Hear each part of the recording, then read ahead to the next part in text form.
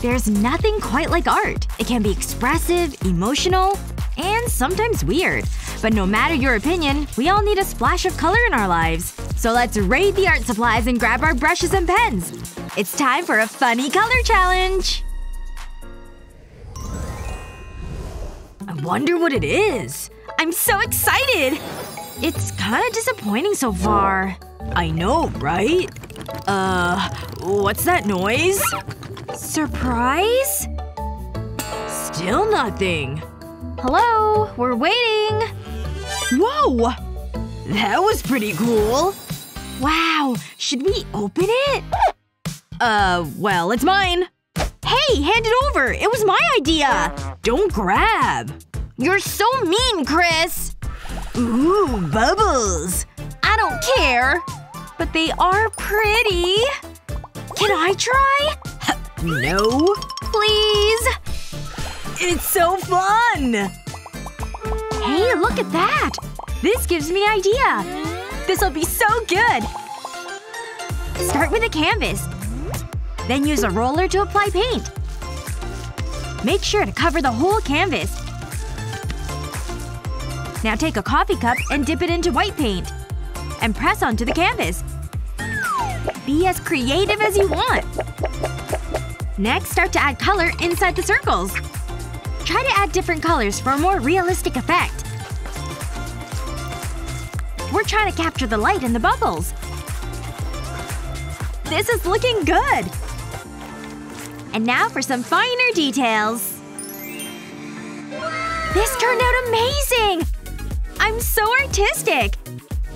Hey, Chris! I have some bubbles of my own! What? Jealous? Can I have it? Let's swap!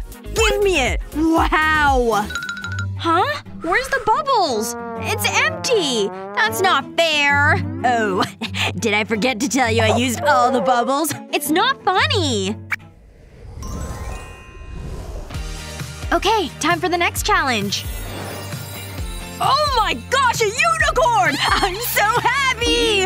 Whoa. Dial it back a little. I need to hang out with new people. What are you doing, Chris? I'm Princess Sparkles, ruler of the Rainbow Kingdom. Sure. This is a different look for you. Stop. You're ruining this.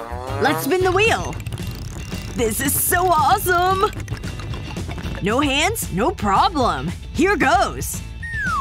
I'll put mine behind my back. That's actually a good idea. I thought this would be more difficult. Not bad. Finished! What do you think? That's certainly… something. What do you know about art? I'll show you how to draw a unicorn. Let me just check the scale. Oh, yeah, I always check the scale. Definitely a unicorn. What's he doing now? I think I have a plan. This should make things easier. Start with a sheet of grid paper. And start to draw the unicorn.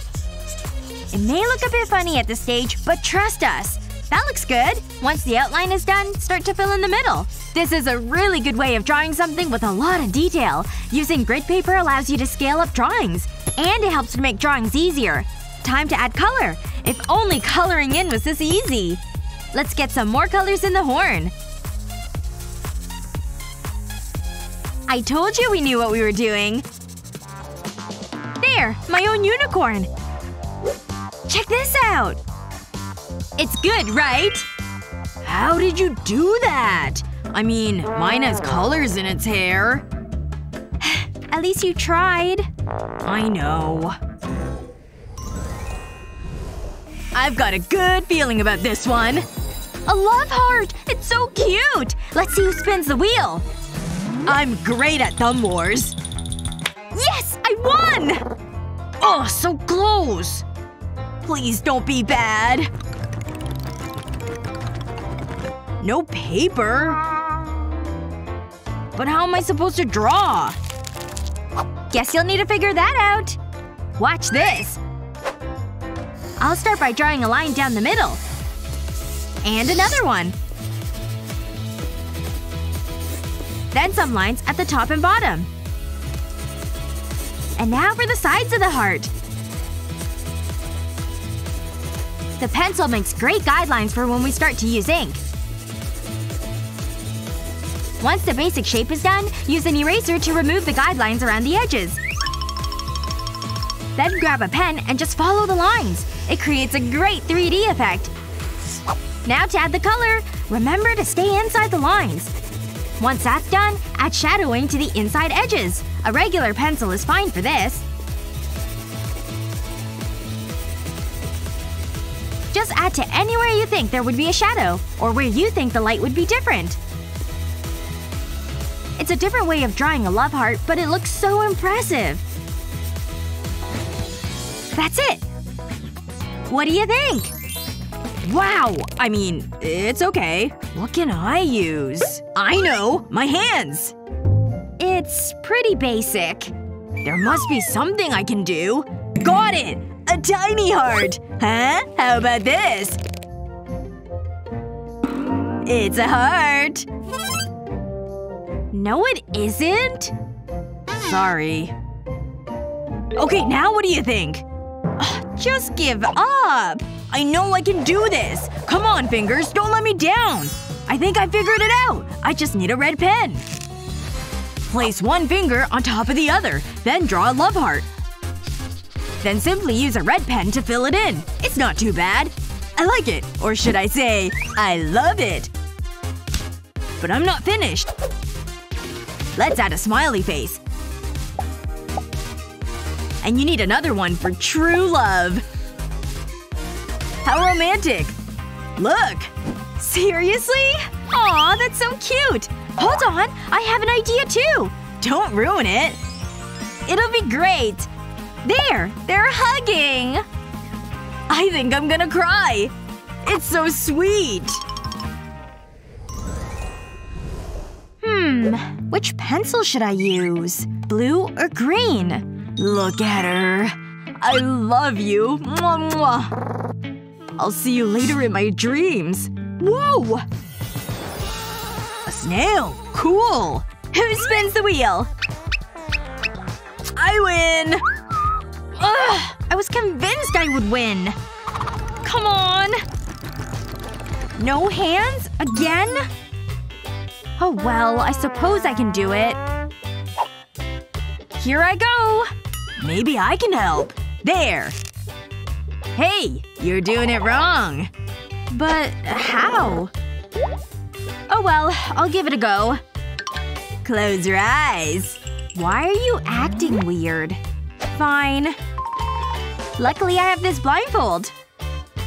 How do I look? Perfect! This is harder than it seems. You're amazing! I mean, you're doing amazing. I should kiss her. Wait, I can't forget this. You're kidding me! I spent $20 on this! So stupid. Although… I better be quick.